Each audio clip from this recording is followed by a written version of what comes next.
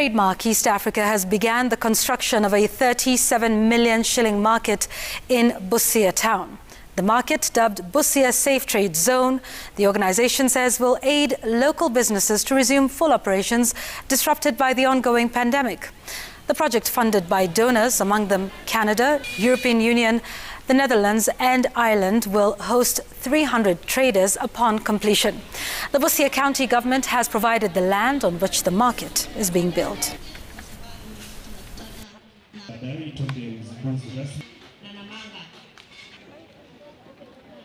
Busia Women Cooperative, saizi tumesanya around 5 million. We want you to help us to get somewhere. Kama hapa tunaweza construct that daycare instead of renting, ama soko itakuwa kidogo, ili in future hiyo daycare iwe hata shule. The women who are involved in cross-border trade indeed have dreams. They have an incredible commitment and resource that they put out every single day. Kuna mpango unaendelea na Mbare na Matayos.